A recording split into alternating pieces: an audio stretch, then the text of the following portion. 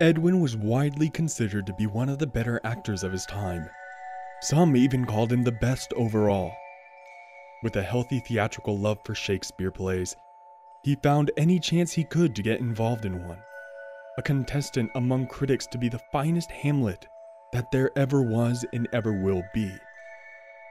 After being selected out of a few other popular performers for the role, as well as to visit his sister, he eagerly awaited the train station. It was loud and populated with people, the air being filled with the noise and chatter among the others. The day was chilly and filled with rainfall, making the station having an almost white noise sound around it. When the train finally arrived, the crowd was all too anxious to get on, and hurtled towards it, pushing a young college student near the edge of the platform. He struggled to keep his footing and stumbled onto the tracks as he lost his balance. Edwin, having witnessed this from the corner of his eye, yelled at the conductor to stop the train, but the man was unable to hear him over all the frantic noise, and it was already too late for him to do so. The train began to move, and towards the young man who was now trapped between the carts. After waiting for certain doom as the wheels began to turn before him, the man closed his eyes before suddenly being lifted and helped off the tracks quickly. The scholar recognized Edwin and called him out by name as he was lifted from the train tracks. The carts passing by as he was saved from death, lifted by the collar of his shirt. They looked at each other briefly, silent, before the schoolboy thanked him. After saving his life, after a quiet moment, Edwin introduced himself to the boy, who in turn revealed that his name was Robert. They would never see each other again. In a matter of few weeks after the incident, the President of the United States was murdered in the White House in an event that shocked the world and nation. The actor was the brother of John Wilkes Booth, who assassinated the student's father, Abraham Lincoln.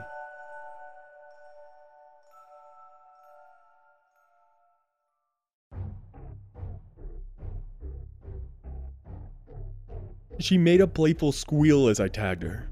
It was clear she was enjoying herself. She was laughing herself to tears.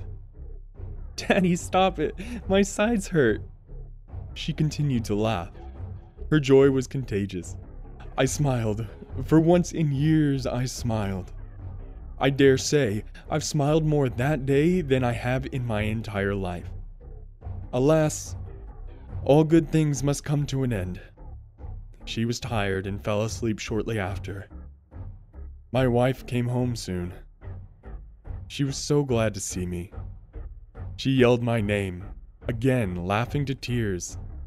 She hugged me, still laughing. I continued to smile. She looked down and saw my tagging tool. Quickly shooting her focus back to my eyes, I continued to smile. "Michael." Tears continued to stream down her face in excitement. "How could you have done this to our little angel?" She tried to run, but she was too slow. "Tag." I smiled wider. "You're it."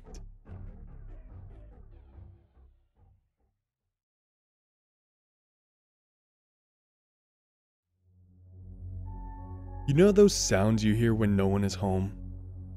Those sounds only you hear when you're alone. I do. I hear them every day. The creaking, the noises, the paranoia of my mind playing tricks on me, but is it really? What if there is someone outside of the door, waiting for me to see what that sound is? What if he's just waiting for my curiosity to take over and warp my mind into this world? He's waiting for my mind to weaken, waiting for me to fall asleep, waiting for something I don't know. He's waiting. Just waiting. Have you ever woken up in the middle of the night, paralyzed by something holding you down, frozen in fear? You can't move.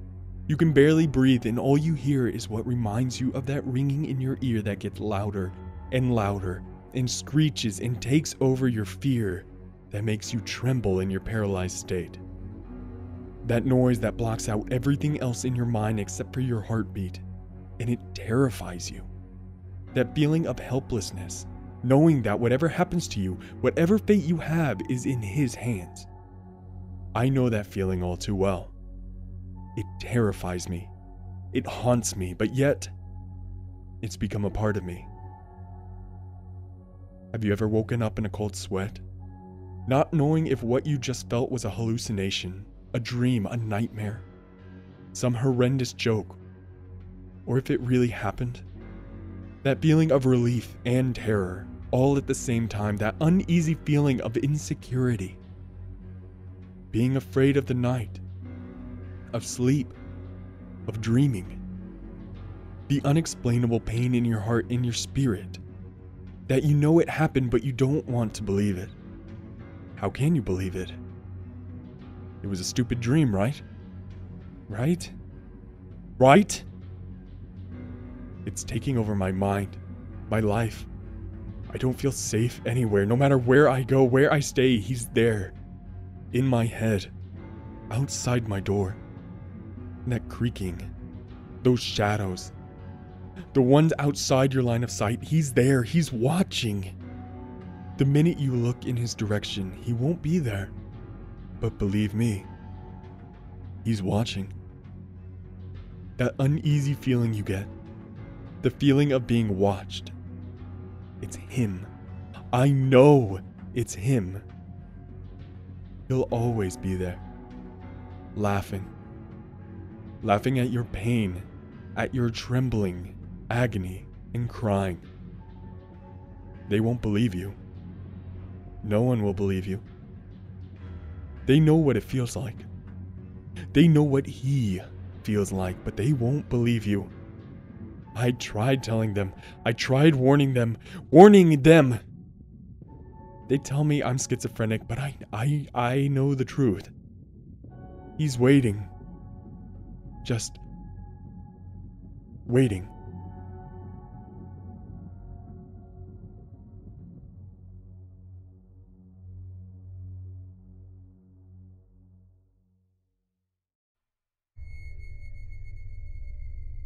I sit up with a jolt, disoriented. If it weren't for the sensation of my eyelids coming together to shield my eyes, I would not be able to determine whether or not they were open. The inky blackness presses in from all angles, suffocating me. You'd think after all the time I've spent trapped in this murky prison, I'd have adjusted. No. It's still quite a shock to be released from the depths of unconsciousness only to be greeted by an infinite plane of shadows. I glance around, looking for something, some object from long ago that will reassure me. I need to know some of my old world still remains. Nothing. I'm alone. A white light flashes to the left of my vision, if it can be called that. I ignore it. I've come to realize that its only purpose is to generate hope of this blanket of soot lifting. I hear a creak, a door opening. Kath, you'd better get up. We're leaving for Granddad's house in about an hour. Start getting ready, okay? I sigh. Yeah, alright, Mom. Oh, and your cane and shades are in the kitchen near the bird cage. I sigh again.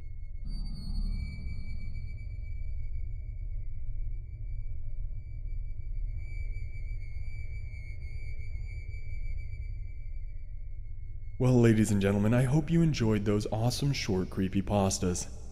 If you did, please make sure to hit that like button down below and answer my question in the comments section. I'll leave all the links to my social media in the description, so be sure to check those out too. And, as always, ladies and gentlemen, have a terrifying evening.